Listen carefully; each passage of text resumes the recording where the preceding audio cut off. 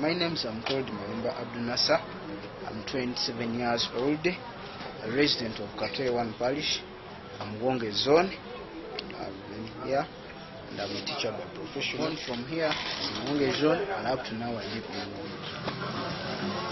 Before the construction of these drainages, we really lived in a poor standard of living. That we use the drainages used to flood throughout, especially during the rainy season.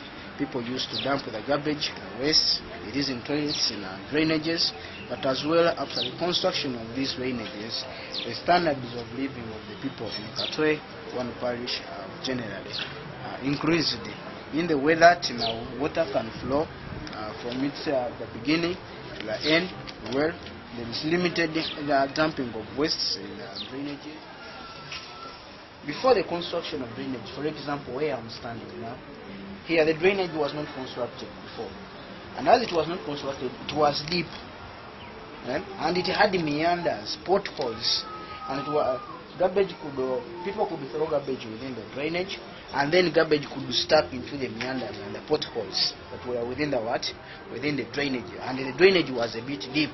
So it wasn't easy for the people living nearer these drainages and other people in the community to call out the cleanliness of these drainages. However, after the construction, as you can see, no drainage, rather no solid waste. There isn't anything that can limit the flow of water. We have a drainage which is constructed with a flow, with the stones, helping the proper flow of water from the beginning up to up to the end. Mosquitoes used to breed because of the potholes we had. As water flows could stop into the potholes, then the mosquitoes do breed, and at the end of the day, as they breed, they suffer from malaria. But now there are minor cases. Water is seriously flowing. There is no stagnant water. Water cannot stop in an area for a long period of time.